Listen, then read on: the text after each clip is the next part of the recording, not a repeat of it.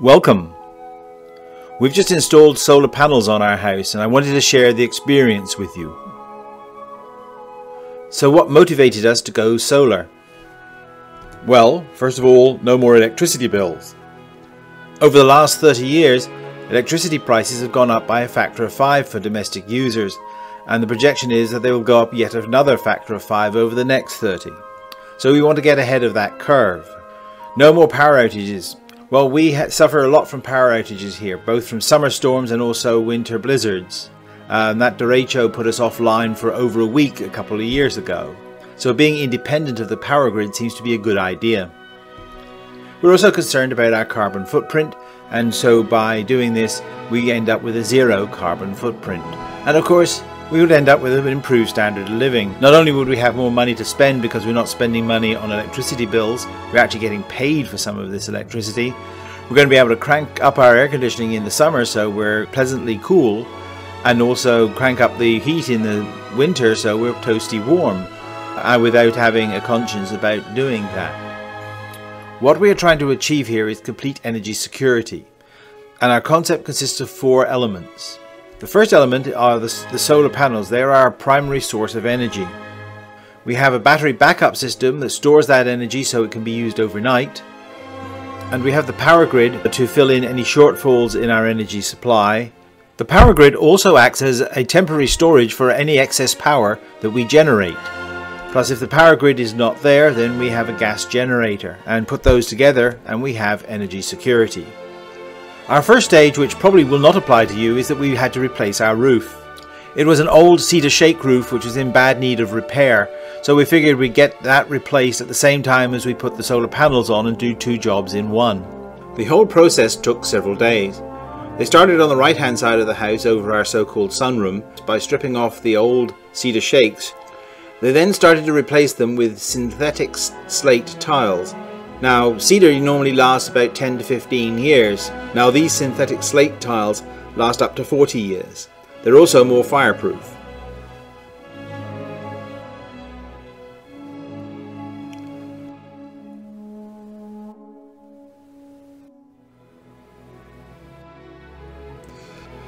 If you look closely, there's a bunch of protrusions from the roof where they've piled up the tiles.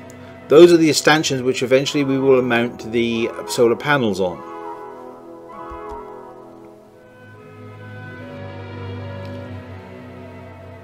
You can see them more clearly here on the left where the roof has been completed and they've covered them with a black plastic material.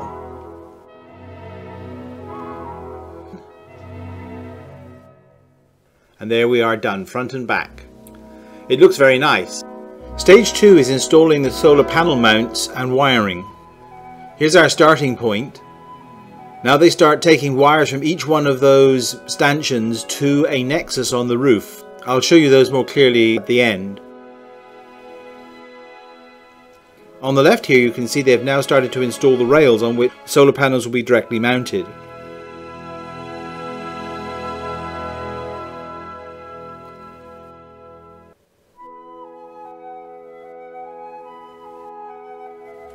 Now here is the job complete. You can see the nexus where the power goes down from the roof to the charge controllers and inverters in the basement here. You can see it most clearly on the bottom right. Stage 3 is actually installing the solar panels. They started here on the left of the house, but once it was started it went very, very quickly. This whole thing was done in less than a day.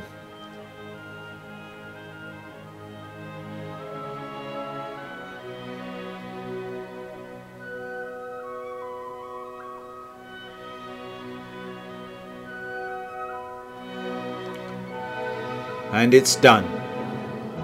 Stage 4 is to turn it on and see how it works. So what do we need to do to power up? Well, first of all we need to make sure the solar panels are working because that's our primary source of power. You need a charge controller to make sure that the batteries aren't overcharged and get damaged.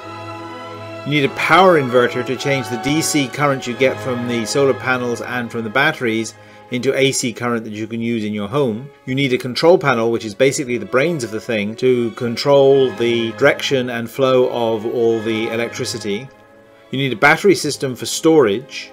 You need the mains power to act as a substitute when you aren't generating enough power and the batteries are too low. It also effectively acts as a storage mechanism because any excess power that you generate is pushed back into the mains. And you also need a local area network if you want to monitor all of this from your computer. Well, how does the system work? This is a picture of the main components of the system, and here's the battery backup system just below it. Now, what does this comprise? Well, first of all, these are the two charge controllers which protect the batteries from overcharging. These are the two inverters that change the DC current into AC current and puts it into our mains system. And this is our control panel which monitors and directs all the energy. And of course, this is our battery system. This overall system is a 10 kilowatt system. So this is what I see on my computer. This, by the way, is on a bright sunny day with fairly cool temperatures, around about noon. So we're getting 7600 watts from the solar arrays, of which 6400 watts are being exported to the grid and being used by other people. The generator is off because we don't have any emergency situation. The battery is charging and using 300 watts to do so, and in the house we are using 1934 watts. Now you'll notice that all these numbers don't quite add up, and the reason for that is that some of our electricity system is not on this backup system. So if we're using power in any of those appliances or have any of those lights on, the numbers will not sum to zero. You have to consider certain factors when it comes to the efficiency of the system. First of all is sun angle. From summer to winter there is a change of 47 degrees in the inclination of the sun, and that affects the amount of energy that the solar panels will see. Similarly, throughout the day, the angle changes. If your solar panels are facing south, they are most efficient at noon. Earlier in the day or later in the day, that angle increases and their efficiency drops. Throughout the year, therefore, the number of hours of daylight also changes. So, for example, in Washington, D.C., near where I live, you get something like 5.5 hours more daylight in the peak of the summer than you do in the depths of winter. Clouds make a huge difference. A clear day you'll get a lot of energy, high clouds will a little less, thicker clouds will mean you'll get yet less, and very deep, dark, stormy clouds like we have today, almost nothing. Also, the temperature of the solar panels changes their efficiency. The hotter they are, the more resistance there is and the less efficient they are. So on a cold winter's day, you're liable to have a more efficient system than you are on a hot summer's day. So how did we do? This is the results for January 5th, 2015, our first day of operation. It was a clear sunny day with temperatures ranging from 14 degrees Fahrenheit to 40 degrees Fahrenheit. On the plot I've marked the time for sunrise and sunset, and obviously at night we're not going to get any power from the system. So at most we're only going to get power for about 9 hours per day. The orange curve here shows the output of our solar array. It turned on about half an hour after sunrise, reaching a peak at about 8,000 watts just after noon. That's because our house is slightly facing to the west rather than directly south. The blue curve is our usage of grid power. So for most of the time when we didn't have solar power, we were using about half a kilowatt.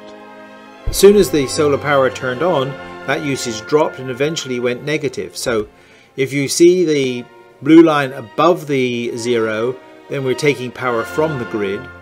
And if you see the blue line below the zero line, i.e. in negative territory, we're sending power to the grid. Over the day, we generated a total of nearly 42 kilowatt hours of energy, and we exported nearly 28 kilowatt hours of that energy to the grid. So basically, in the one day of sunny weather, we generated enough power to compensate for 3 days worth of our normal energy usage. Today turns out to be a very dull, overcast day. In fact, it's raining off and on. But we're still generating quite a bit of power from our system, so it seems we'll be generating about as much power as we are using during the day. Earlier on, I claimed we would have a higher standard of living, and this is how that works. First of all, we would have no more electricity bills. In fact, the electricity company will be paying us for the extra energy that we generate. We can also sell green energy tax credits, and we also get a tax credit for putting the system in, which is quite substantial. By the way, if you lease a system, you don't get those tax credits. The energy company gets the tax credits. it doesn't look as though we're going to have a zero carbon footprint, but we're going to have a negative one. So this means we can cool and heat the house as much as we like. So living conditions are going to be much more pleasant for us. And we might change some of our other systems that rely on natural gas or gasoline to be electric, such as an electric car, for example, which would make our carbon footprint even more negative. So are you considering going solar? There are some things you must consider when you do that. First of all, there are lease or buy options. We chose to buy our solar system. However, if you lease them, it's certainly a lot cheaper. That commits you to a long-term agreement with the leasing company, and you still end up with an electricity bill at the end of the month, albeit somewhat smaller. You should be very careful looking at the contract to see what it says about how much they can increase the price of the electricity to you per year. Sometimes it's quite substantial. Go with a reputable company. I talked to lots of people before I did this, and many of them obviously were just salesmen and didn't know what they were talking about. So what I did is I read up about this subject quite a lot and knew quite a bit about it before I talked to any of these folks, and then asked them some questions. Often they couldn't answer them or answered them incorrectly. Size your system to fit your situation and needs. By that you don't need a system that's hugely more powerful than the amount of energy you're going to be using, and your local environment might affect what size system is worth putting on your roof, or whether you should go with the standalone system. For example, if you have overhanging trees, that will cut the efficiency of the system. Or if your house roof face is east-west, that means you're only going to get power half the day. So these are sorts of things you must consider before starting. You also have to watch out for local rules and regulations. Some states, like Maryland, have a rule that doesn't allow homeowners associations to interfere with you putting a solar panel system on your roof. Other states may not have such rules. And check with your homeowners association, if you're unfortunate enough to have one, whether there are any particular rules or regulations that you need to follow. That's it for today. Please follow me on Twitter, DRKStrong. Bye for now.